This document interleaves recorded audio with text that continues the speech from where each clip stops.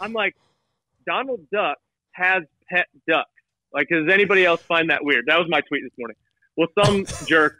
That's a great question. Comes up. I know, right? Valid point. Yeah. Very valid. Valid. And so some asshole says, where do you keep your second place medal? I don't like on that. And my reply is bend over and I'll show you. So I like to troll people, you know. And his only response was well played. So it's like well played.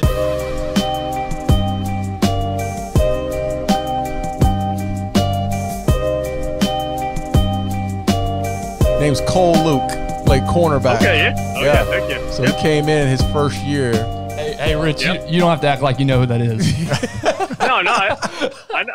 I remember the name Cole Luke. I'm a pretty avid Notre Dame fan. I've been to at least a game a year for the past 7 or 8 years. So, and I did go to that playoff game, unfortunately. Man, they've kept it organic at that stadium. I'm talking like the sound system is like you're the 1930s sound system, and no replay screen.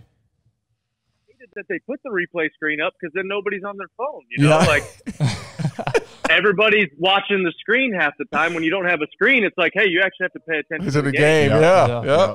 Hey, another elephant in the room that I think we need to address from the jump.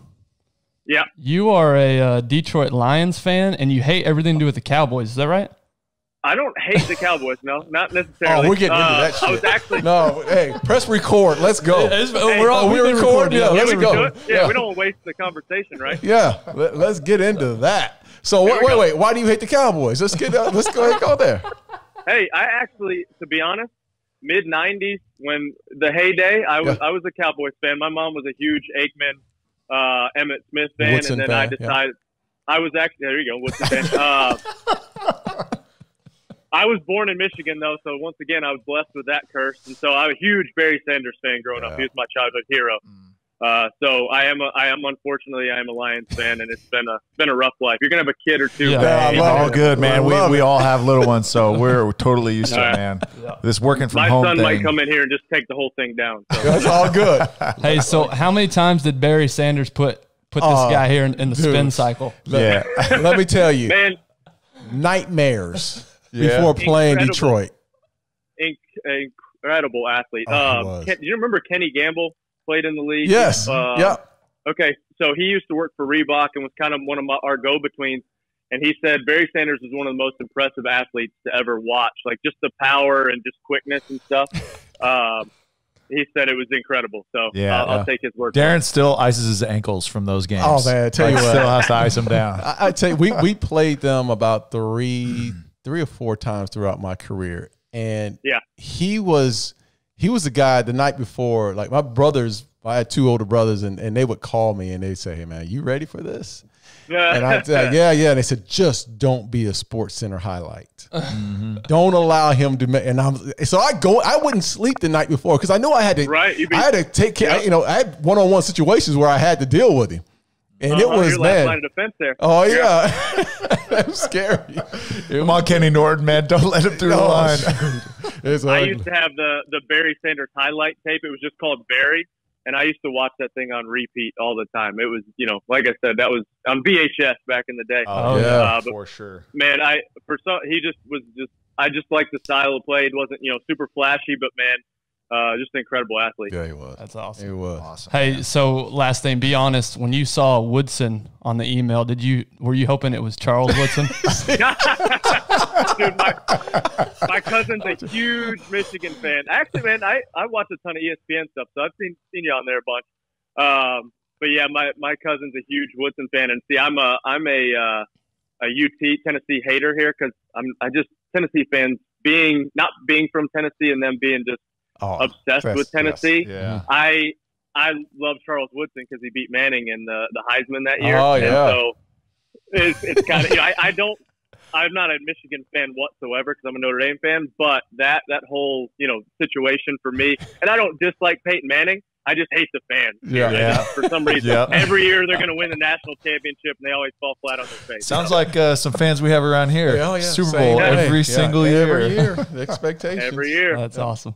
Yeah, well, I've trained Darren for a few years now, and I always tell people that I thought I was getting to train Charles Woodson, not Darren Woodson. Aren't you the lucky one? Yeah, I'm pretty lucky. So anyway, so we want to jump into this, and everybody who's listening, I mean, your story has been out there for a long time now. And so if you don't know who this is, were you born in a barn, for one thing? Yeah. And for two, you just Google them. So we're not going to go through your whole journey. We're not going to go through your whole story like we typically would. But we do want to highlight and touch on areas throughout, because I think what's interesting about you is your mindset and mentally how you've separated yourself over the years. Obviously, physically, you're very gifted and you work really, really hard, but I think mentally is the more impressive thing, at least to us and to maybe some of our listeners. So, appreciate that. Yeah, absolutely. So 2009, or when did you first start CrossFit? So I started in 2009. In June of 2009, was just getting my undergrad in exercise science. I was a firefighter. One of my professors was the head strength and conditioning coach at Tennessee Tech, and he was just like, "Hey, you're obviously into working out. This is your degree, and you're a firefighter. So a lot of military, police, fire do CrossFit. You should check it out." So that's kind of, I played some college baseball. I'm 5'9". I'm white. I hit from the right side, so I'm a dime a dozen. So I kind of saw the writing on the wall there. Wasn't really hitting for power or anything like that. I went to JUCO. Just decided college baseball, it kind of run its course. So I came back to Cookeville, and they had a program here. It was called Student Firefighter Program. So they paid my tuition. I worked as a full-time firefighter, and I did that for 4 years. And so towards the end of that, I'm thinking that's going to be my career, but I just missed that competitive edge. I grew up, I'm one of 25. I'm 32 first cousins on my mom's side. 25 of us are boys. Goodness. And the girls are just as competitive as the rest of us. And so I just, grew up in just competitive nature and just had that drive. And so I was missing that piece of it. And so I did a couple of those like firefighter tough challenges and stuff like that. But then when I found CrossFit, I was kind of hooked. I didn't really even know you could compete, but everything was like you're competing against my cousin who was doing it with me at the time. And so everything's head to head, and there's always, something that you could get better at. You're going to get beat always. So you're always trying to push in certain areas. So for me, that was what drew me to CrossFit initially. Yeah. I remember, I don't remember when CrossFit actually took off or got started. Was it 2008, maybe 2007, something like that? Yeah, probably 2000. The games got real big. I guess 2009 was the first year. Like I said, when I started, I didn't even know you could compete in it. I thought it was just, hey, we're working out and all that. But then we saw these videos. So I'd say 2008. Yeah. So I remember this guy, shout out to Mark Rogers back in Abilene, where my hometown. And I remember he would, this was the first time, this was like 2008. We were in the football weight room in college, and I'd never heard of CrossFit before. Didn't know what it was. And he'd be doing these barbell back squats. And then he'd go out the doors and run a 400-meter dash. And I thought it was like the weirdest, craziest. I thought he was smoking meth. I didn't know what I didn't know what he was doing. Those two things together. Yeah, I had no idea what it was. So it was so bizarre to me when I first. And so I guess for you, because I have heard that you got into it because of your professor and firefighting, but what was it about CrossFit other than the competitive nature, which you touched on? Like, what drew you in so hard to think, hey, this is something I really enjoy and want to keep doing? Yeah, I think like I said, it was, I'd worked out pretty much since I was probably 13 or 14. I started just making up stuff in the living room, watching TV with my parents or whatever, just, baseball, trying to get better at baseball, that type of stuff. And so I'd always liked, fitness and doing those things. And so like I said, I think just the competitive side of it, like racing the clock, there's so many different things. You're never doing really the same thing every day. It's always kind of changing up. And so for me, those were kind of the main things that drew me to it. But then it hurts. And I don't know, you just, as bad as it sucks and as bad as it's going to suck, when you come out of it on the other side, you've gotten better physically, mentally, and even for me, spiritually. That's a huge part of why I do what I do is my faith. But, I've just always kind of just been drawn to challenges, I guess. So when you're going through this pain, you're going through this pain, right? Or you're about to go through the pain. Give us your mindset, because there's so many people that the anxiety of knowing that you're about to go put your body through this process is one thing. How do you overcome the fear going into that whatever it is, that challenge you're about to go into. Yeah, and I think the fear is a good thing, honestly. I think, the nerves of it. I mean, when you played in the NFL, like you're talking about, we were talking earlier, joking around about Barry Sanders, but that fear motivated you. It kept you coming back. It made you push. And so for me, I still get nervous. I get nervous, doing workouts out in the barn training. Either one, I know how much it's going to hurt, or two, I know how fast I have to go. And so it's going to hurt that way. It may be something short, but it's going to be more intense. And so for me, over the years, I've been doing this going on 11 years. I've realized that good things only come when it hurts, honestly. Like that's really in life, in everything. Nobody grows when you're comfortable. And so knowing that, hey, like I'm in this pain, I'm in this hurt, on the other side, I'm going to come out better for it. Maybe it's just small little things every day, but hey, it's like, and you have to get comfortable with that pain. And like, when you get to that point, something good is going to come out of it. Yeah. Where do you think that comes from for you? Because that's not a natural, I don't feel like that's a natural response. Yeah. That's something right. That's something you work on. And that's kind of what we preach on here is, people think people are gifted with things. And I argue that we're all, you can learn things. You can learn a lot of skills and a lot of, and that what you're talking about. So for you, right. Where did that come from? I think honestly, it was a perfect storm of everything. Like I said, when growing up, being part of a big family, a competitive family, now I realize having kids, when we were kids, they were like, being from Michigan, we had these ponds that people swim in for, recreation. You have pools, you have ponds. And so for us, it was like, hey, let's see who can run around the pond the fastest, or let's see who can swim around the fastest. Growing up, you're like, they want to see which of one of us is the best. Now I realize all they were doing is trying to wear us out. But that's so true. But there was a drive. You're pushing. It was even racing bikes around the pond, running around the pond, swimming around the pond. All my cousins, we're all pretty similar. We're all, we're into sports. We're all super competitive, and I think that was part of it. My parents didn't really. My performance was never based, the love they had for me was never based on my performance, but they always pushed us.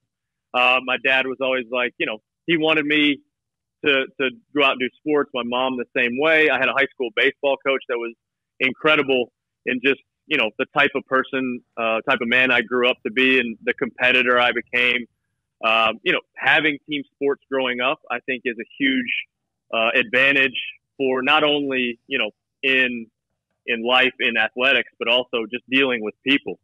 And so I think it's just, I can't pinpoint one specific thing. I think it's just kind of a perfect storm of all of those things. And, a lot of things coming together at the right time in the right place. And so, I've been blessed with the situation that I've been in, but yeah, I think it's, like I said, it's the upbringing with the cousins and, that type of thing. My parents were incredible and hard workers. No matter what room you go into, my parents are the hardest working people in the room. I can guarantee that.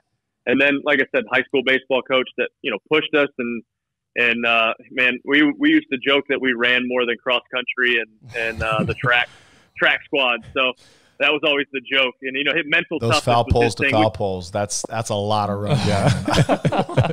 Man, he would just, I don't even know. Now I look back at it and I'm like, there was no exercise science background to anything we did. It was literally, he just tried to put us in the dirt every single day. Hey, running sucks. Let's make them do that.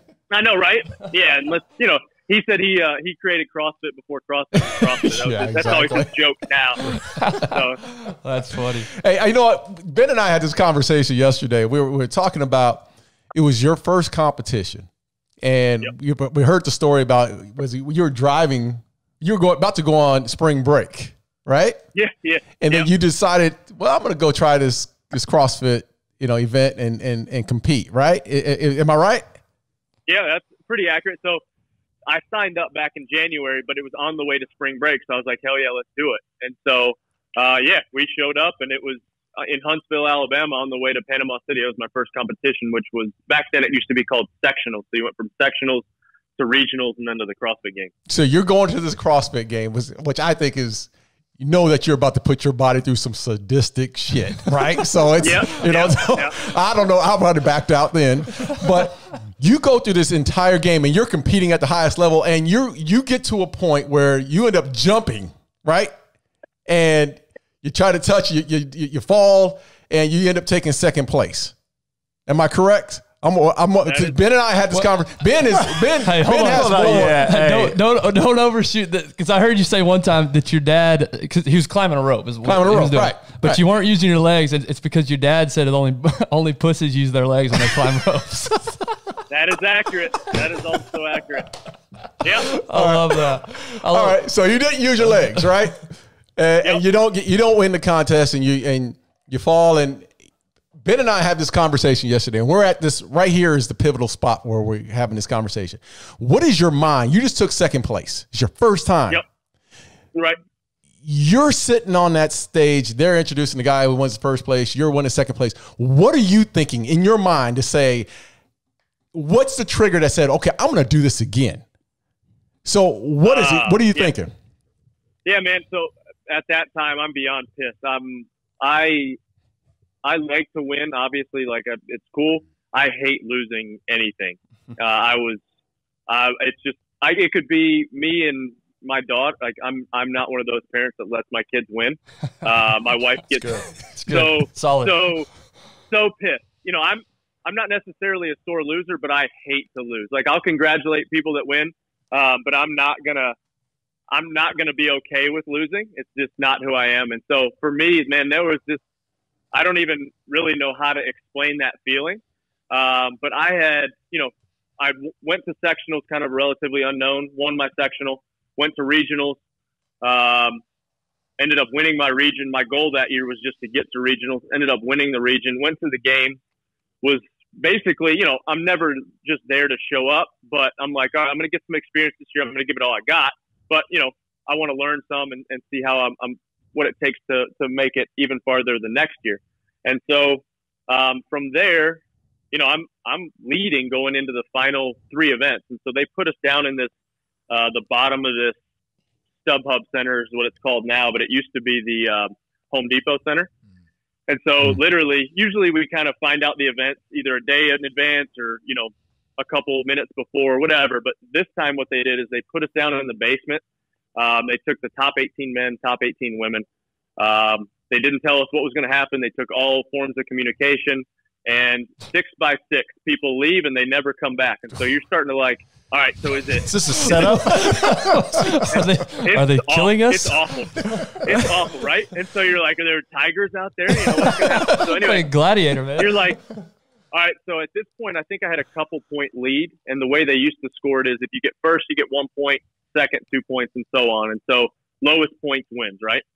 And so I had a couple-point lead. I can't remember what it was. And so, you know, you're in your head. You're trying to figure out what everything is. And so you don't know if it's 1 event, if it's 2 events, if it's 3 events, if it's 6 events. Like, what's going to happen? Is it a 1 rep max? So you're just playing all these games in your head. You're trying to, like, not psych yourself out. So we're walking out there, and, you know, notoriously everybody takes their shirt off. You sweat a lot. I'm not going to wear a friggin' shirt and let my sweat just hold on to whatever. So go and take my shirt off. The director of the CrossFit Games, Dave Castro, who never really gives a shit anyway, but he goes, you might want to keep your shirt on. It's pretty effing hot out there. It was 125 degrees on that black mat that we were doing stuff on. And so we walk out. He says, all right, here's the workout. 30 push-ups, climb over this wall, 21 overhead squats, 3 rounds, 3, 2, 1, go. Everybody's like, what? Well, so you go ahead, do the workout. I end up being the only one to finish that first workout. Sounds cool. However, there's still 2 more workouts that I didn't know about. And so I'm just completely crushed. So literally your only rest between the next workout is long enough for the director to say, all right, it's, I think it was, still don't even remember, but I think it was 21 toes to bar, 21 snatches with 95 pounds, 3, 2, 1, go. Complete days. You're just getting pummeled. Well, then you finish, there's like a 7-minute cap or something. Finish that, and he's like, all right, final workout is 5 burpees up and over this 6-foot wall, 3 rope climbs up the 20-foot rope, 3 rounds per time or 12 minutes. 3, 2, 1, go. So I do my burpees, hop on the rope, and I'm like, I'll be fine. But after doing all that other stuff, just completely trashed. And like I said, in the back of my head, I'm like, all right, don't use your legs because that's the pussy thing. And so But legs were allowed, right? You were allowed to use legs. Yeah. Okay. Heck yeah. I just had no idea. My man, people were like, taking their shoelaces off their shoes, trying to tell me what to, like, how to do this. I feel like I've had, 15 shots of whiskey. Like, you're just completely out of it at this point. And I'm trying to struggle up this rope. I end up making it up 20 foot high, touch the cross beam and start to go down, and my hands just let go. So I drop 20 feet. I do the whole, walk it off, get up like I'm fine. Man, I'm pretty sure I did something to my heel, bruised my ass bone. Like, it was bad. I ended up getting up the rope 3 more times.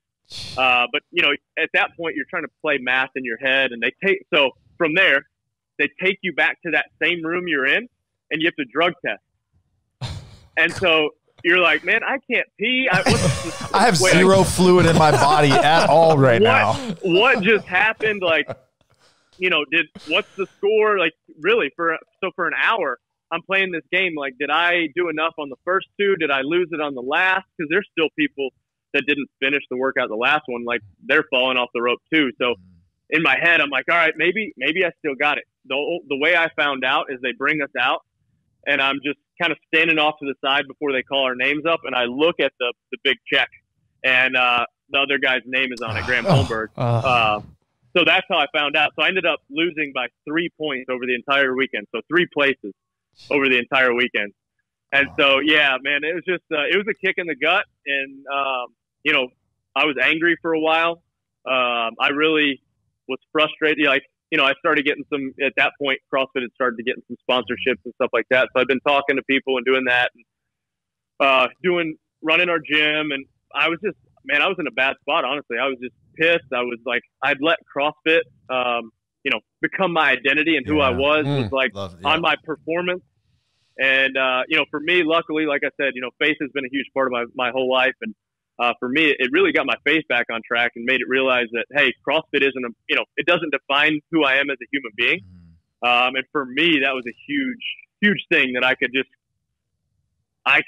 separate myself as an athlete to who I am in my faith and in my faith in Christ. And so for me, that was a huge, huge thing. And it lit a fire under me at that point where it was like, all right, hey, let's go back and crush this thing. And so for 4 years after that, I, won 4 as an individual, and then kind of retired to the team thing for when we had our first little girl. And so I've won the games 4 times on a team as well. So. Yeah. Okay. So I want to unpack that first event just a little bit more. So this is your first CrossFit Games. So not really knowing what to expect. And obviously you just talked through like how cryptic they were through the whole deal. But I want to talk through that last session. You're talking about like, you're so exhausted, you feel intoxicated. And how do you, having not have any experience in the CrossFit Games, first time testing it out, what are you saying to yourself in your head as you're going through each one of those events to keep pushing? Like, don't listen to your body, keep pushing. Because, I would say 8 games later, right? Like now you've trained yourself and okay, hey, this is what it is. But that first one, I mean, that's, as Ben mentioned, like, you were wired differently than I think just the normal person to be able to talk yourself through those things. What was that you were talking to yourself? What were you saying to yourself? Don't lose. Don't lose. Don't lose. Let's win. Keep moving. For me, like a lot of the guys, there's always they're in the beginning, especially, I think it's kind of transitioned. And I think partly because the way I competed, in the beginning, everybody's like, I'm just going to stay inside myself. I'm going to do what I can. I'm not going to worry about anybody else. I had a sport background. So, I mean, you're always watching. You're always, competition why would you drives not, you. Yeah. Yeah, heck yeah. Why would you not use what everybody else is doing and try to pace off of other people, try to keep up or try to get ahead? Yeah. So, I mean, for me, it was even in those days, I was, you're playing little games in your head. It's like, all right, hey, he's on the bar, try to catch him. Or he's just now getting to the bar. How many reps are you on? See if you can get more reps that next round. And so for me, that's just kind of the way, I developed. And like I said, I think having a sport background, a lot of these guys didn't have a ton of, and still really don't have a sports background. But for me, I mean, why would you not, look around at your competition and try to either, either bury them or try to figure out what they're doing if they're doing something different, that they're going a little bit faster. So I think that was definitely something that helped me early on, was having some type of sport background. You mentioned earlier your goal that year was to make it to the regionals. Is that correct? Is that what you said? Yep. So when did it become, because I've heard your story a few times, and it seems like, and correct me if I'm wrong, it seems like that first year going into it, you didn't have high expectations. You didn't really know what to expect, like we talked about. When did it become like Darren said earlier, when did you flip that switch of, no, this is what I want to pursue as a career, or as a, or maybe you didn't know after that first year, but I'm just curious how it went from, I'm just going to do this, to this is now my next 10 years of my life. Yeah. I mean, honestly, it was like almost a year-to-year thing for the first couple of years, because, I mean, there's money in it, but there's not in the beginning, there wasn't a ton of money. It really depended on your performance. And, like my first couple Reebok contracts, I always joke, everybody talks about, hey, you got a shoe deal and stuff like that. It was like $10,000. Of merchandise, no cash, just merchandise. Right? Exactly. Hey, you can be an ambassador. I'm like, nah. Like, that's the point now. They're like, hey, 30% discount off. Right? Well, the funniest thing about the whole deal was that first year. So first place got $25,000. Second place got a $500 gift card to Under Armour. No. What? And seriously? That doesn't even make sense. And 2 weeks later, I got sponsored by Reebok, so I never even got to use it. $500 gift card. That's quite the discrepancy between prize money. I know, right? Hey, I guess it pays to be first, man. That's the way it is. So. How many people are in the crowd that first year? What's the environment like? Oh man, it was cool. It was kind of like grassroots type. It was the first year that was in the bigger stadium.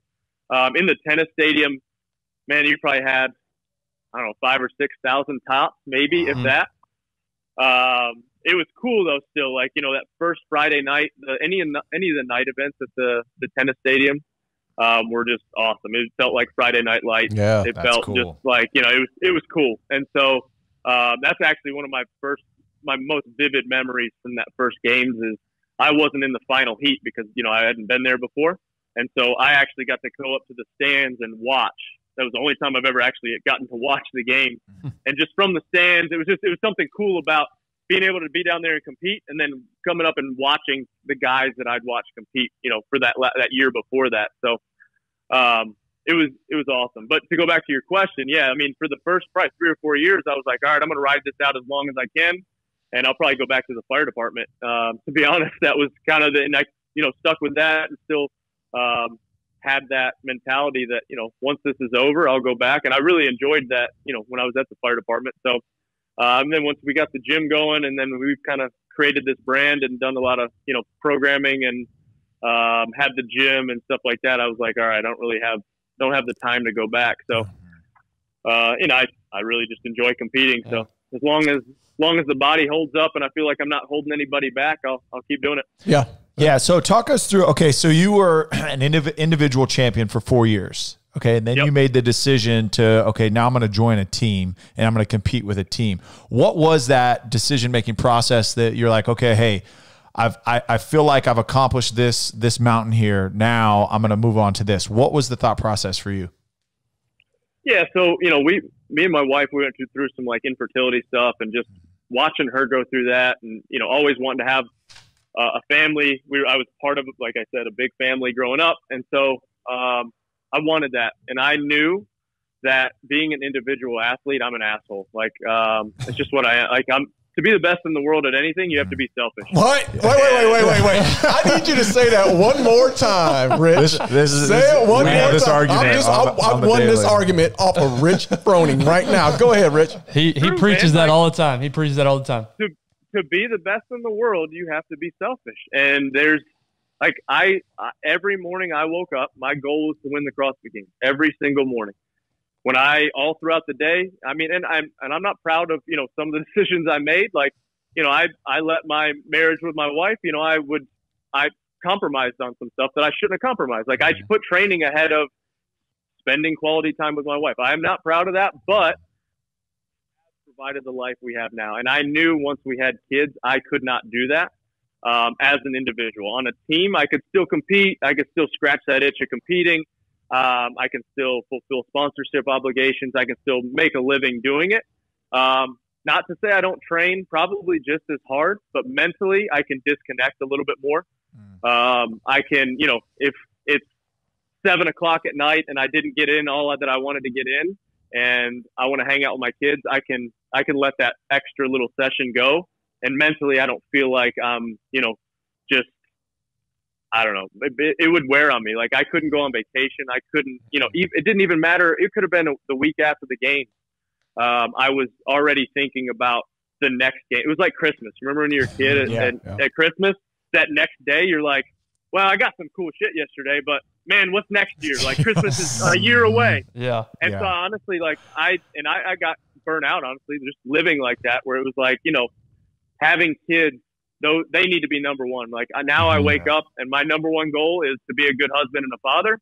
And number 2 is to win the CrossFit Games. So it's still there. Like, and I can still, you know, depending on the time of year, I do let some stuff, you know, like I've learned over the years that come probably March, April, May, June, July are probably like, that's game time. Like, you know, I'm not going to compromise too much on family side, but there may be, hey guys, I need an hour to get a little extra session in or whatever it is. But my kids luckily now are at the age, you know, I'm in the basement right now. They can come in and out and work out and do whatever and go to the barn with me and work out. So I don't feel like I'm compromising too much, but I didn't want to, like I said, like we were just saying, you know, to be the best in the world at anything, you got to be selfish. Yeah. And I think that sustainability aspect, and you talked about burning out and the need to be selfish to be great, right? Like that's a real thing. And I don't disagree with you, but it's a sustainability aspect, because now, you know, your family life and, you know, your marriage and fatherhood, if that is sacrificed,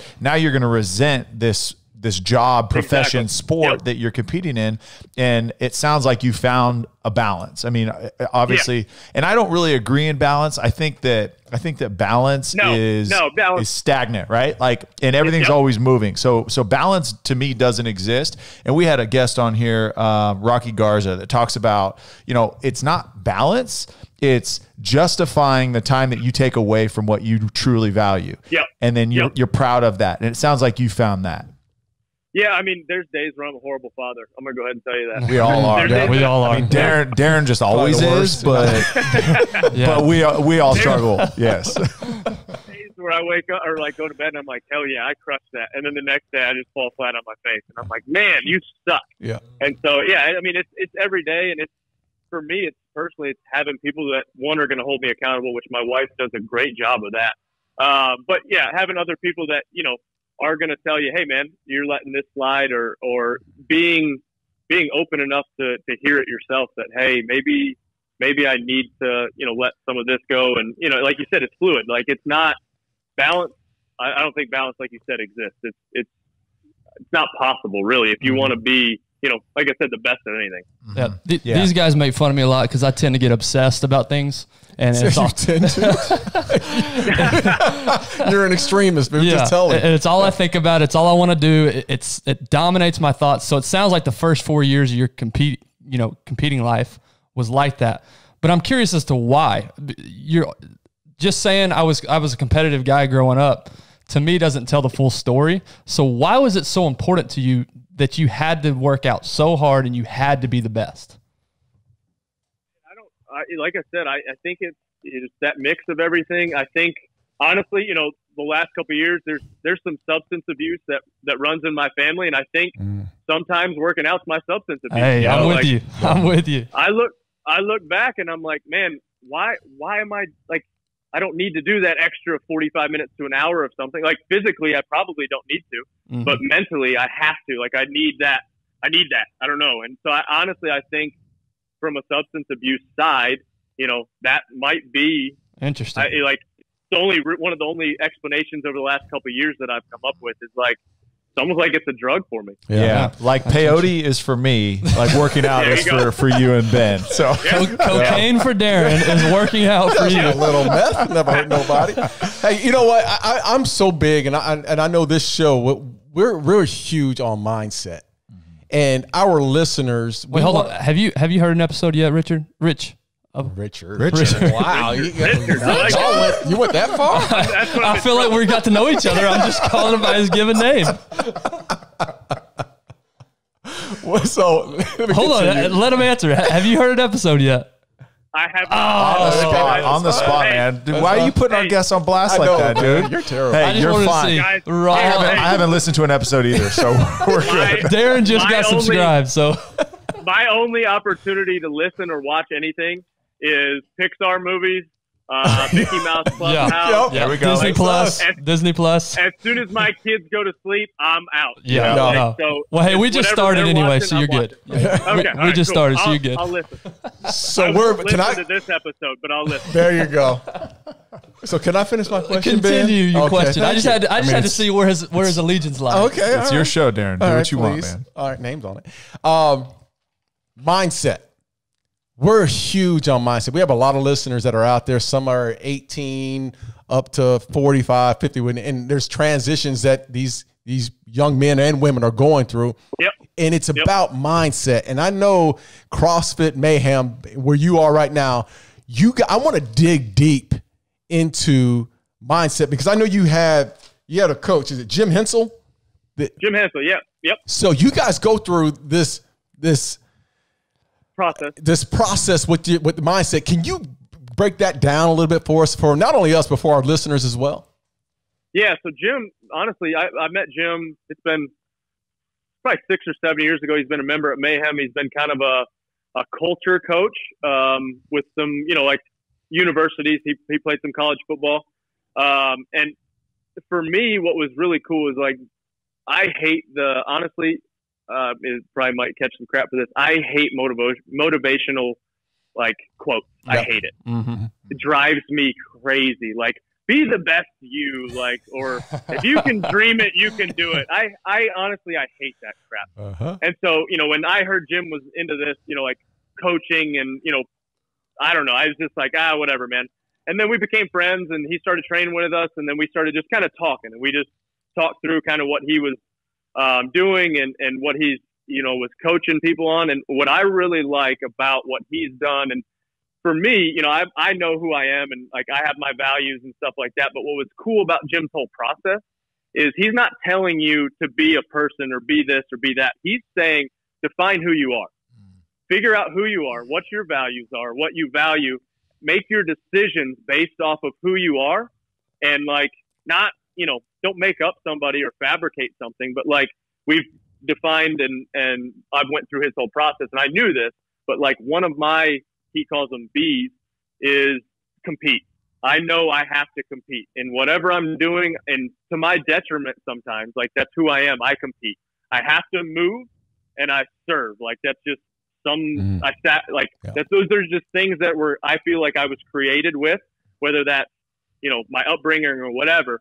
And then my values, my three main values are faith, family, and fitness. And so I attach those things to who I am, and I make my decisions based on that. So like if a decision comes up and I make my decision and it's based off of those things of who I am and what I believe, and I make that decision and I come back and I'm like, as long as I make those decisions based off of who I am, it can't be wrong for who I am or for me. Mm-hmm. And that's, I guess, why I like what he does and what he preaches is kind of like, define who you are as a person and stand on that. Mm-hmm. It sounds like, conviction, right? Solidifying your conviction in who you are. And then it also allows you, it seems to me, and I don't know Jim, but it seems like it's coaching you to be authentic, right? Correct. And who you are, and to be true to who you are and stay that. And then people are drawn to that, right? And then that's when you can actually achieve what God created you to do, right? Exactly. Yep. When you know what that is and you actually like figure out, and then you're convicted to those points and make the decisions based off of that. That's authenticity at its finest, in my opinion. Yeah. Yeah. Here's the deal is like, and it's 50% of people are going to like you and 50% are probably going to hate you. That's just the way it is. Like, and you got to be okay with that. Like, especially in the modern social media era. I can't tell you. I wish we've actually talked about, you've seen the celebrity mean tweet thing. We've talked about taking and doing that, just mayhem on all of our comments. Yes. I like it. I use it for a little motivation. I like to troll them back a little bit. So like this morning, I rarely tweet. I just feel like for me, Twitter's just so political, and I I don't know. I'm not trying to push my political agenda on anybody. I just don't like to do that. Right. So I was just like, I got something funny to say. I'm watching Mickey Mouse Clubhouse this morning with my kids, and Donald Duck has pet. Hey, we're going. This is the good stuff Rich, here. go ahead. This is going to be out there. It'll get good. Hold on. And so I'm like, Donald Duck has pet ducks. Like, does anybody else find that weird? That was my tweet this morning. Well, some jerk. That's a great question. Comes up. I know, right? Valid point. Yeah. Very valid. Valid. And so some asshole says, where do you keep your second place medal? I don't on that. And my reply is bend over and I'll show you. So I like to troll people, And his only response was well played. So it's like well played. At least he could take it. Sounds like he lubed up a little bit. Yeah. He lubed up. Hey, random sidebar here. Have you heard? Are your kids in the Blippy? Gosh, I hate Blippy. We talked about. I have a 3-year-old son and a newborn son, and I'd never heard of this. Okay. And so the other day, I'm working and I'm hearing this Blippy theme song in the background. I had no idea what it was, and so I was just curious if y'all had gone through that stage yet. Dude, so I googled that guy. They say he makes like $20 million a year. I heard that. Come on, man. It's insane. He's wearing this stupid costume and talking to my son he's so into anything like with a motor, tractors. He freaking loves tractors. And so I've watched Blippy probably 50,000 times talk about tractors. Oh yeah. And is this the old guy that? No, he's like what, mid-30s probably. That's old. Right. Yeah. If he's talking to creepy, kids, yeah. that's old. Yeah, That's weird. It's too old. It's too. We do the teeth brushing song every night. His teeth. Oh, it's terrible. I'm so sick of it by now, and it's only been 2 weeks. I've got a daughter that's 8, and so she's kind of in that transition of like the Disney shows, like the older Disney shows, right? And it's so to me, it's weird when there's like somebody in their like late 20s or 30s on a Disney show. Like I'm like, why? Like just let it go. Go do something else. Like if you've got to be on a Disney show and you're like mid 30s, let alone making these YouTube videos or shows or whatever. I mean, the old guy that like rates toys. Like there's just like just weird stuff. Ryan's World's out there, man. I'm telling you, Ryan's World's like the show. We had this conversation the other day because one of the guys, he doesn't have kids yet. He's like, man, I think it's so weird that your kids like to watch other kids playing. And I was like, that is weird. And then I started thinking about it. We watch sports. Right. We watch other guys and girls do things that we like to do. So it really makes, and I'd never thought about it. I was like, yeah, that is weird. And then I was like, oh, but that's what he knows. That's what they know. That's what they want to watch. And so, but that's the first time I ever made that connection. But still, YouTube kids, man, it's like, we had to cut YouTube Kids off because there's just some weird stuff that we don't let our kids. But to your point, right? Like, and you think about this esports phenomenon right now, right? Like these kids watch other kids play video games. Like, why? Just go play video games. But like, I mean, the amount of views, the amount of people that are reached through that, more people watch esports than watch actual sports now. Like, there's more views. But I mean, to your point, it's like a lot of these kids are watching it to figure out how to do these things and watch the pros, right? So they're watching the pros do it. So I guess it makes sense, but it is weird to me. Like I'm the person, I want to go out and do it. Like I don't want to watch someone else do it. Nope, me either. Yeah, I mean, I can't imagine. My parents weren't like that. They were like, hey, if you're not going to find something to do, I'm going to give you something to do. Yeah. And so I'm like, and I struggle with that with all of our kids are super young. You know, Lake will turn 6 in July, Trice is 3, and Violet's 2. And so they're still a little bit young. And I mean, we never give screen time. You know, that's a horrible idea. Bad parents do that. But every day we do that. I was just sitting there thinking, my kids on the screen quite a bit. Darren just slumped down in his chair. The iPad is there. You mean by no screen time? You mean like less than 3 hours? Yeah, I know. I'm like, I need 30 or 45 minutes. Here, watch this stupid video. I can go get something done. I feel awful. I'm always like, man, they just what's crazy is they just like as soon as it's in front of their face, completely consumed. And it's so bizarre to me. But I mean, hey, you know, you got to get stuff done. But luckily for us, where we're at, it's starting to get nice outside. The kids have 100 acres where they can go run around, and and do crazy stuff. So yeah, that's awesome. We're trying to talk Darren into coming up. So I live like north of Dallas. Ben and I live up there. Yeah. And, we got some acreage last year. We're trying to talk Darren into it. Darren's city boy. I'm a city boy, man. I'm in Dallas, man. That leads me to go. this. I mean, you're not just about, I mean, your business acumen is outside of what you're doing with CrossFit. Talk to us a little bit about the Bison Farm. Yeah. So honestly, so like, I didn't really grow up on like a working farm per se. We had a ton of chores. We had horses for a little while. There's actually a funny underlying story to that. My dad's a cheap ass and bought a horse that was about 3/4 broke, not full broke, for my sister. Cause it's good enough. Yeah. And so, we were raised completely different. My sister got whatever she wanted. But anyway, different story. Not bitter about it at all. No, not bitter at all. So my dad's like, hey, I don't really trust this horse with your sister. Will you break it for me? And I'm like, Dad, I've never really ridden a horse. And he's like, you'll be fine. I hate horses. But anyway, so me and my buddy that I grew up with, he lives probably about a mile away. Best friend, like I said, doesn't do CrossFit whatsoever. So, it's a real friend there. And so like I said, he lives about a mile away. He started having kids. We started having kids. And we were like, we want something, like I want my kids to have to do something, take care of something, have some type of chores. Cause honestly, in the world we grew up in and what we have, they could be brats and I don't want them to be brats. So initially it just started as like, hey, he had some cattle experience. So we're like, maybe we'll do some cattle and look into that. And then we really started researching bison or buffalo, and they're just such an awesome animal, just what they have gone through from basically being extinct. Yep. Numbers, originally were around 30 or 40 million and then going down under the thousands, just seeing how cool they were. And it's a way cooler marketing ploy too. It's kind of buffalo versus cattle. Everybody has cattle. Yeah. And so, so we decided to start kind of a bison farm. And then from there, it's kind of grown. Honestly, originally it was just for the kids to have something to take care of.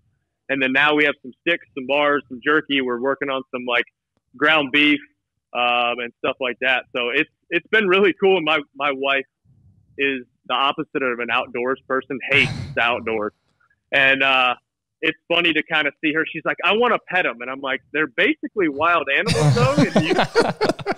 And she's got this mission right now that every afternoon she goes out there and takes a loaf of bread and feeds the herd, pieces of bread and tries to pet them. And I'm like, that's a horrible idea. Yeah. But slowly building trust. Yeah. She swears she's building trust with them. So, but yeah, it's been cool to see the kids like actually take to it. And, my son is like every morning, where's Custer? Cause Custer's our bull that we have. And, so you look out and just looking out in the front yard, basically the front yard, it's on the other side of the driveway, but just seeing buffalo roam out there, it's been pretty awesome. So they're on your land that you're at now in Tennessee. Okay. Yep. So how many head do you call it head with bison? Yeah, hey, easy. So that's not this kind of show. Bud. Holy smokes! You sorry, I had to take the shot. Yeah. Okay. So how many bison do you have? Currently, we have 8 cows and 1 bull. Okay. And then all the cows. Well, it may turn into that type of show. They've been exposed to a bull. So they should calve anytime in the next probably couple weeks. So nice. We probably have anywhere from 17 to 18 pretty quick. And so it'll get real here a little bit. That's awesome. Dude, I was thinking about the bull. I was like, dude, how do you become the bull? Dude, I know, right? How do I get that job even? That's the dude I want to be. Well, my thought was, how many, other than the zoo, Darren, how many wild animals have you seen in person? You too. Dealing with you two knuckleheads every day. That's as close as I get to wild animals. Dude, I got comfortable. We started out with 4 just to kind of figure out what the hell we were doing to make sure we didn't kill them. And then we got 4 more cows.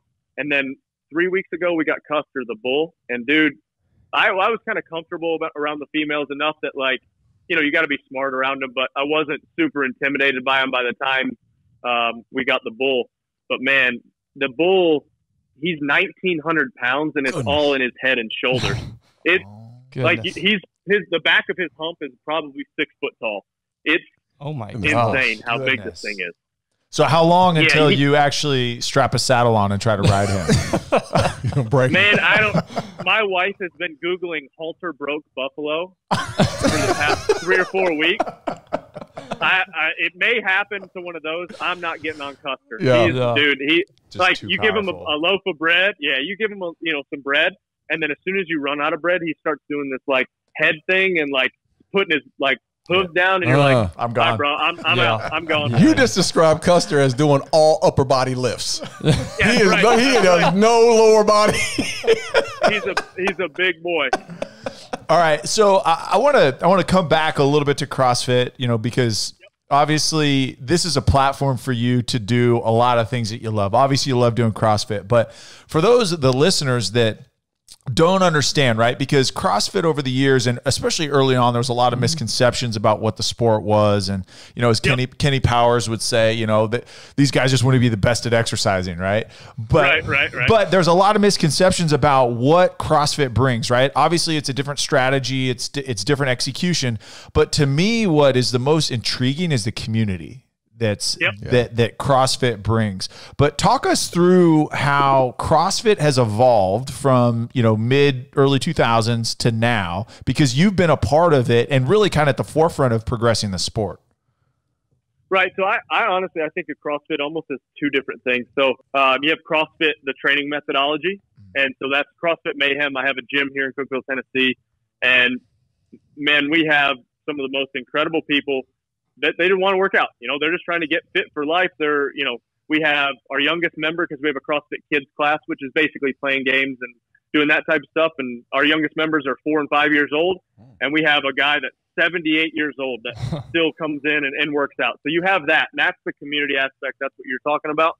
And so what a lot of people think of when they see CrossFit or think, it's dangerous, is CrossFit Games. And it's a professional sport. And it's the top 1% of the top 1% of all people that do CrossFit. And that's the kind of the misconception that we're trying to get away from is like, obviously what a lot of people's first introduction to CrossFit is the game. Mm-hmm. And it is a professional sport. And with any professional sport, there's injuries, like if you're working out 3 and 4 or 5 times a day, you're going to get like the chances of you getting injured. Granted, I've been competing. This is my 11th year. And the most major thing that I've had is my knee scope because I tore my meniscus. And so, as long as you're taking care of yourself and smart, then you're like I said, it's a professional sport. There's inherent risks that come with that. Yeah. From the community side of it, as long as you find a good affiliate, somebody that knows what they're doing, a good coach, and you can check your ego at the door, CrossFit's safe. And it's awesome. The community aspect that you're talking to, the people that come in and day out and suffer together. And, we always joke, and we were talking earlier about, that suffering and you growing as a person. But when somebody's suffering alongside of you, you know what they're going through, and you can connect on a different level, I think. And so there's this accountability that's there. There's the competition that's there. But then, like you said, the community aspect of it, of that shared suffering and people just knowing each other in almost a deeper meaning, like not to sound corny or anything, but like I said, if you know what somebody's going through and suffering alongside of them, man, you can't really replace that. And that's why some of my teammates over the years are some of my closest friends, because, I suffered for them, they suffered for me. And it's just, you have this deep connection, like all you guys with team sports. Yeah. Like for me, and that's what I found on the team side is I'm going to push in competition so much harder for somebody else than myself. Yeah. Mm-hmm. Yeah. So true. Yeah. Man. And that's one thing for me, I was probably the guy that was hardest on CrossFit, because when I was training as a professional athlete, it's just different mentality, different methodology, right? Different execution, because there's different things that we have to be, really focused on improving. But one of the things that I really underestimated about CrossFit is I always loved fitness. It was always really important to me. Well, when I retired, now I was isolated by myself. I didn't have that accountability you just talked about. I didn't have that team mentality. Whereas if I didn't show up that day, and to be honest, like I've struggled with my fitness journey since retiring, when I thought like, man, I'm going to elevate it because now I don't have to do, these heavy back squats and these power cleans and all these things that really like I don't enjoy doing. and I could just do the stuff that's functional for me, and my body can feel better, and I don't have to carry all this mass around. And I've struggled because of the lack of what CrossFit, I think, brings. And so it's something, and maybe share something that you can about the misconceptions, and maybe just some bad gyms and some bad coaches. And I think that's probably what's really hard about, someone like yourself that's like, look, I know what the sport can be, but there's people out there misguiding. And you talk about injuries, like hurting people, pushing people beyond what they're ready to take on. But if someone's like listening to this, like, okay, I really want a piece of that team atmosphere, I want that accountability, what should they look for in their local CrossFit gyms? Yeah, I think, originally most people are like, well, I got to get in shape before I go do CrossFit. That's kind of actually the opposite. That's why CrossFit is really there. And like I said, we're looking at CrossFit in two different lights. You're looking at CrossFit the gym, or training methodology, versus CrossFit the sport. And so when you're looking for a gym, you want a gym that concentrates on CrossFit as a training methodology, not CrossFit for athletes. We don't have really a competitor's course at Mayhem. We don't do anything like that. We almost separate ourselves from our members at the barn, is where we do most of our training. And we have open gym for athletes that want to compete and do stuff like that. But the classes, it's your soccer moms, it's your, one time a day, people working out. It's that type of stuff. And so, it's just, if you're going to an affiliate, you want to walk in, you want to make sure the coach is, walking around doing their, they're actually coaching. They're not just kind of standing there on their phone. They're not just being a cheerleader. You'll walk in sometimes and you can tell the difference in a good coach and somebody who's just there. Like I call them a cheerleader, because it's always, push harder, go, do more. Do one more. Basically, you want somebody that's walking around kind of seeing and correcting. The problem is there's kind of a happy medium, because you don't want to take away, CrossFit's big thing is intensity. So you don't want to drop the intensity down so far by making too many corrections. But that's what the purpose of a warm up is. The purpose of a lot of gyms and places make you go through a kind of an intro class to teach you kind of all the movements, to teach you, just different things to think about. That's something that we used to require, was a 3-week long intro class. Now we allow people to get with a coach and do one-on-ones to get through that quicker, instead of waiting a full 3 weeks. But we require every athlete that comes, or every, member that comes through the door, they have to go through some type of kind of a checklist, and making sure they know what they're doing before they're just released to the wolves. Yeah, and that's the key. I think that to me, that's been the key. And I remember, of course I played in the 90s, and I'm the old man in here, but I remember training.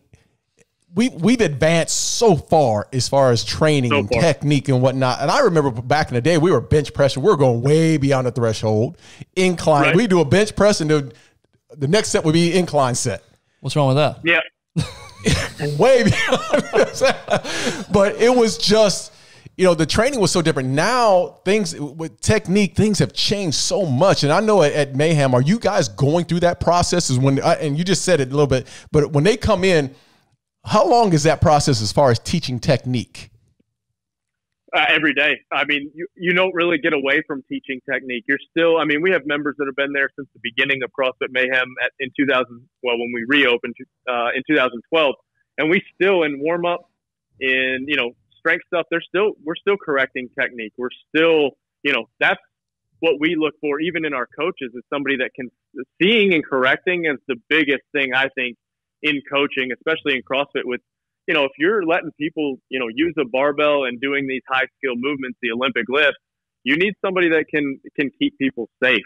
And sometimes, there's been times where we've maybe even lost members because we wouldn't let them go as heavy as they wanted to, with poor technique, because it's not worth it. It's not worth blowing a disc or blowing something like that when somebody doesn't know what they want or what they're doing, but they can't, disconnect their brain enough to think that, hey, maybe this isn't smart for my body. So it's a happy medium, but yeah, I think it's an ongoing thing. Even with us as professional athletes, there's still things that I could clean up technique wise, or, if I have something that's kind of bugging me, and I'll change up the way I move, and I get in a weird movement pattern, and over time, I have to retrain stuff. So that's I think one of the beauties of CrossFit is you're always trying to learn, and you're always trying to get better in certain areas, because you're never really gonna master anything when there's so many things to get good at. Right. Okay. Hold on. I want everyone to know, like,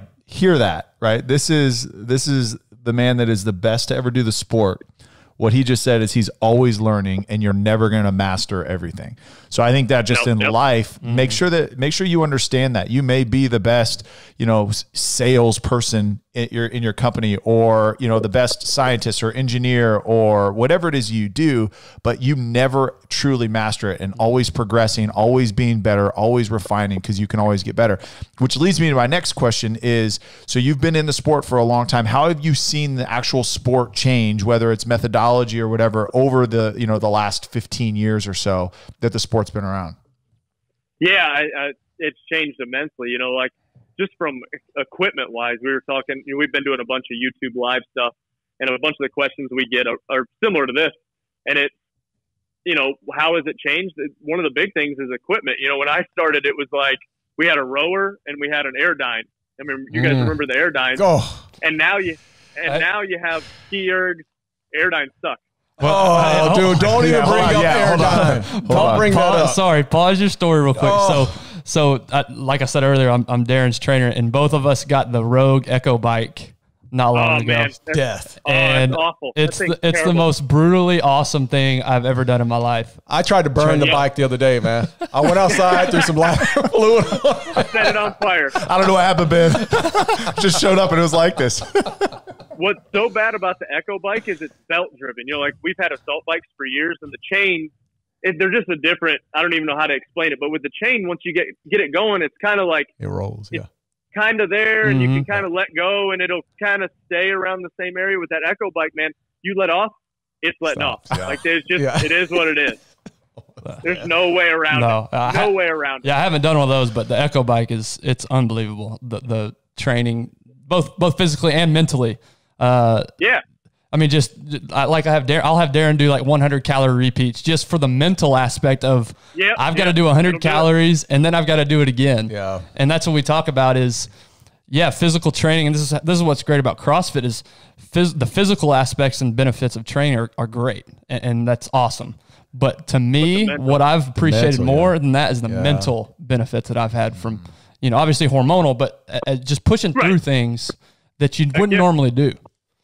Right. Yeah. No, I mean, there's been a ton of things that I wouldn't have done outside of either competing, having to do it because of competition, or in training to get better because it might come up in competition. But going back to the, over the years, like I feel like the first 4 or 5 years, we didn't know what the heck we were. When I first started CrossFit, basically they told you could work out once a day, and if you worked out twice a day, you were going to die.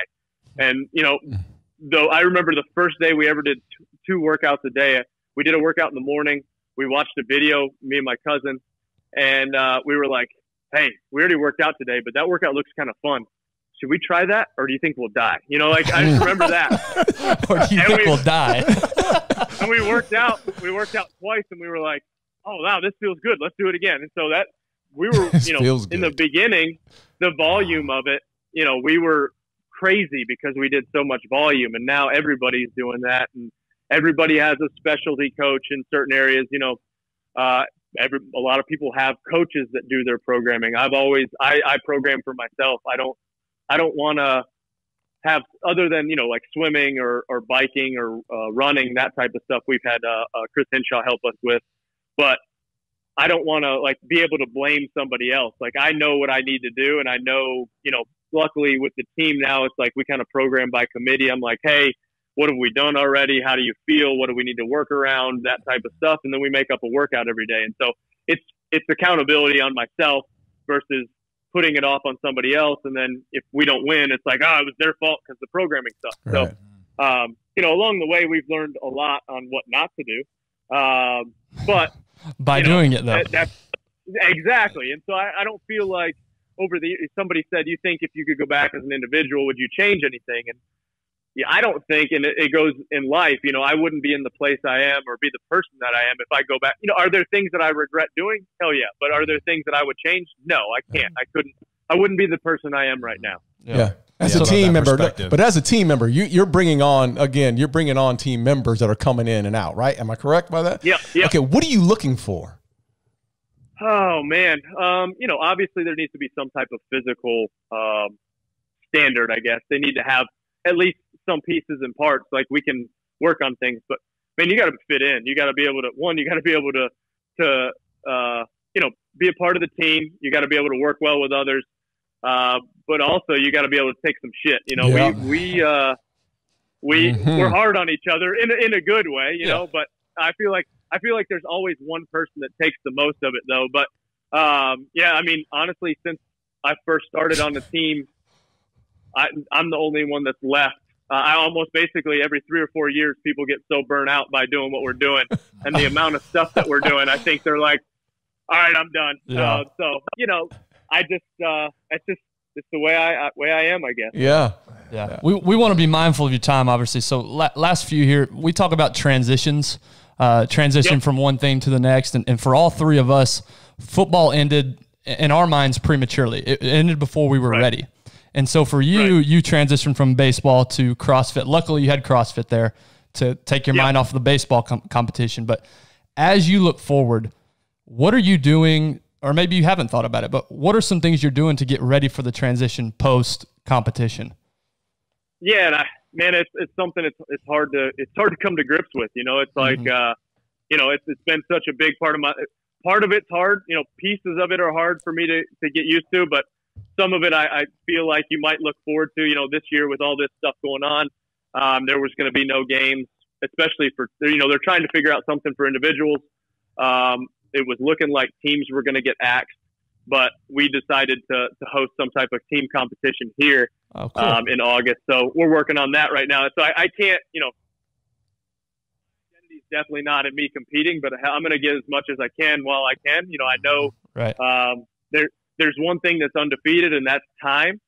And so, yeah, I mean, I think it's, you know, making sure that I'm doing things at home right, trying to get business stuff. And you can still compete in those areas, you know, like there's still some competition in the business world and doing those types of things. And so, you know, is for me, this last year, I programmed a couple events, you know, some sanctionals and stuff like that. So I really enjoyed that side of it. Just trying to grow business side, we've been doing some of these YouTube lives and Instagram lives, and just, you know, getting people connecting with the community in ways that we probably wouldn't have, because we were so hyper focused on competition that you don't want to take the extra burden of, you know, setting up a camera and talking back and forth and slowing yourself down. And so it's being mindful of those things, and that's kind of where, you know, the fitness world is going. I feel like is almost like everything else, virtual. And so, you know, just trying to get ahead of the curve, really, and trying to be smart and look out and have a good group of people around me, not just on a team side physically, but, you know, business wise, having, you know, people that work with us and for us that are looking into the future and trying to partner with, you know, different companies, different people to make sure we're out ahead of this thing. So, and that goes back to mindset stuff. It's like, if you know who you are and you're confident in that, and you're just making those decisions based off of that, then you really can't go wrong. I like that. Okay, so Ben asked like the important, really like, you know, thought-provoking questions. So I'm going to ask the meathead stupid questions. Okay. So you've been around a lot of athletes, been around a lot of competition. What is like the craziest / grossest thing that you've seen in your time with CrossFit? And I'll let you think about it, because like for me, my answer, you know, being around football players, is we were playing San Francisco one year, and a D lineman is literally just standing, looking at our huddle, peeing all over himself, like on the field, not like in a pile or anything like that, but just like eye contact with our quarterback, and he's peeing all over himself. That's like not their grossest. He just told a story the other day. Rich, he just told us a story the other day where he was in high school. He wrestled a guy with 2 assholes. Like that is gross. Face. Yeah, well, thank you, Rich. That's the face we had. He was in a wrestling match, and he wrestled a guy that had 2 assholes, and his name was Dubs. Dubs. Yeah, Dubs. Yeah. For those by watching, the way, you regurgitating stories is not your strength, man. You butcher that left and right. let the man speak. Let the man speak. 2 assholes. Was he born that way? He was born that way. And two, how do you know he had 2 assholes? That's what we said. That hand, you had to figure it out. So there's a technique in wrestling called checking the oil, right? All right. I've got some wrestling. A lot of my family wrestles. Yeah. You have to go back and listen to that episode. Checking the oil. Oh, man. It's a butt drag, man. Butt drag. Just 1 digit slips, Don't worry about it. on accident. Okay, let's move on. All right. So craziest thing that you've seen or happened to you or.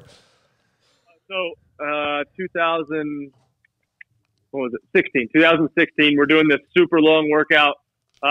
It's the team version based off of the workout Murph that everybody knows. 1 mile run, 100 pull-ups, 200 push-ups, 300 squats, 1 mile run. So the team version it was crazy. 6-person teams at the time. You had to carry 1 person on the team on a litter, like if somebody's injured, they're laying on a litter. You had to carry them on a litter for a mile, rotating out who was on the litter. Then you had to come into the stadium, all wearing a vest. You had to do 100 of these worm push presses. You had to do 200 chest to bar between the 6 of you, 100 squats with this worm that's like, at that point, I think it was like 600 or 700 pounds, and then do that 1 mile thing again. So it's a really long workout. And so we're on the pull-up section, which is about halfway into this workout. We're probably 30 minutes in, 20 minutes in. And one of the girls on the team is squatting down and voluntarily goes, "I'm peeing." And sure enough, I look down and she's peeing in the middle of the stadium. TV cameras, similar story, but yeah, wow. She's just in a squat, like looks like she's resting in between her sets. And she just let it go. But she just told, like, if I hadn't known, or she hadn't told me, I would have never known. Yeah. But we make eye contact, and she goes, "I'm peeing right now," and I was like, well, shit, you are. Yes, you are. Hey, but you know what? Sacrificing for the team. I'm not slowing us down. I'm not going anywhere. Hey, she didn't. She did not. Following up on that, what's the hardest workout you've ever, whether in the games or not? Maybe you programmed it yourself. What's the hardest workout that you're like, I'm never doing that ever again?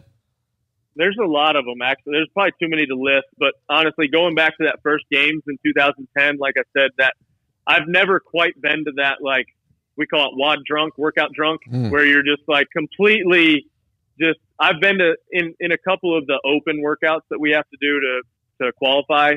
I've been in like some dark places in those, but man, just the heat of all that, I don't know. It was all, I've not touched any of, I actually need to go back and just do that whole thing again. I've never once done that again.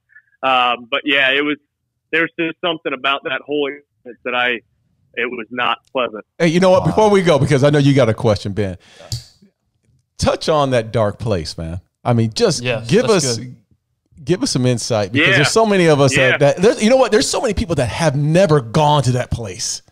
Right.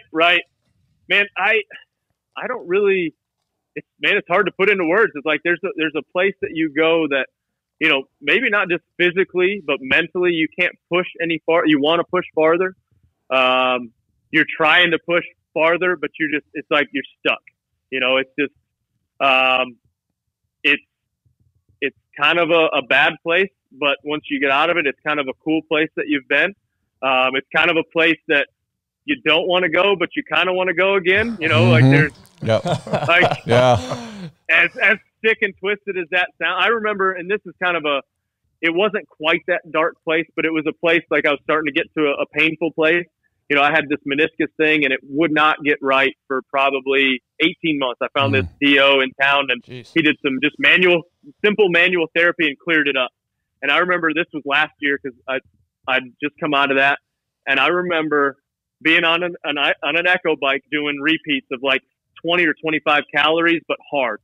And I remember, you know, just the full pain in the legs, the dark place, and thinking to myself, I like this. I like being able to push and feel this pain and not my knee pain, you know, like, you know what I mean? Like, I'm like, I can hurt in this physical way versus like an actual injury pain. Yeah. And it was a cool spot, and it put everything into perspective. It was like, man, I'm lucky to get to go to this place. Yeah. Yep. I'm lucky to have experienced that. And so for me, that was last year. I was like, that was a cool spot to be in, because I'd never been to that spot before. But I was like, man, I enjoy this. Like, I want to get back to this. So it was cool. You know, and that's the thing. When you're in competition, there's times when you're training or when you're in competition, even at the football level, you get so fatigued and you get to these places, a dark place. And I can remember, you know, when I get to that dark place, I'm praying, like I'm having this conversation with Jesus. Like, I'm serious, man. And I'm having a strong but there's so many people that have been on the outside that have never been there. And I feel bad for those people because they've cheered and maybe they've just watched on the outside, but until you've gone there, you can never appreciate what athletes have to go through. Yeah. And so like, I always come back to, and you know, I don't want to get too spiritual, and like, but faith is a huge part. And there's actually a part in the Bible where Jesus is talking about when he's about to get crucified, that he is praying and in so much grief, thinking about what's about to happen, he sweats blood. And I when I'm about to compete, I hate, like, I get to that point where I'm like, why do I do this? Like, why do I don't have to put myself through this. Why am I doing, like, I get so worked up and like, I still get that way 11 years later. And it's not even the games. It could be, you know, some local competition. I hate that feeling. As soon as that clock goes though, I love it. And then when it's done, I love it. And so, but I always go back to that. Hey, even Jesus knew what he had to do and knew what was going to happen and how miserable he was going to be. And he did it. You know, like and what I'm going to go through is nothing compared to what he went through. And so for me, like, I didn't want to get too spiritual, but for me, that's what drives me. Man, go spiritual, man. We got no issues with that on here at all. So please, I love it. For me, that's where in 2010, that's where I went, was like, you know, what I do is nothing. So I have a tattoo on my side. It's Galatians 6:14, and it's, may I never boast in anything except for the cross, Lord Jesus Christ, which has been crucified to me and out of the world. So that keeps me saying, hey, it doesn't matter. It doesn't matter what you do in CrossFit. Like, it does not matter. It matters what Christ did for us. And for me, that's what drives me, and that's what pushes me every day. Love it, man. Good. Love it. Go ahead. Well, so we like to end every episode with this question. You mentioned earlier you wouldn't go back and change anything. So I'm not asking you to go back and change anything. But you can go back to any point in your journey, in your life, whatever, wherever you want to go, and you can tell yourself one thing. Where do you go and what do you tell yourself? Man, I go at any point and say, you're going to be all right. You're going to be all right. There is one thing I had that when I left, so I left Walter State, where I was playing baseball. They won the junior college national championship that year. So I do hate that I don't have a ring. Stick it out just a little bit longer. It is there, you know, but hey, I wouldn't be where I am and wouldn't be who I am today. So that's right. I love that. I would like to have a junior college national championship. That's awesome, man. Love that. Well, hey, thank you so much for taking your day with us and time. And this has been an incredible show. Yes, it has. And I love the man that you are, what you stand for. You know, I love that your identity is in something bigger than what you do, right? Like that's so important, man. And you know, good luck as you go forward. We got to make it out to Tennessee here. Come on, pretty man. quick. Yeah, come up and train at the barn or come train wherever. So, have you guys seen pictures? Have you guys seen pictures of his barn? Yes. By the way? Yes. Oh, dude, you got the dream set up. Like, it's perfect. We love it. Yeah, that's awesome. Love it. And you guys welcome anytime. Thank you, man. Appreciate you. But thank you, man, and all the best to you. And we look forward to continuing to follow you, man. Appreciate it. All Thanks, right, Rich. Have a good one. Thanks, brother.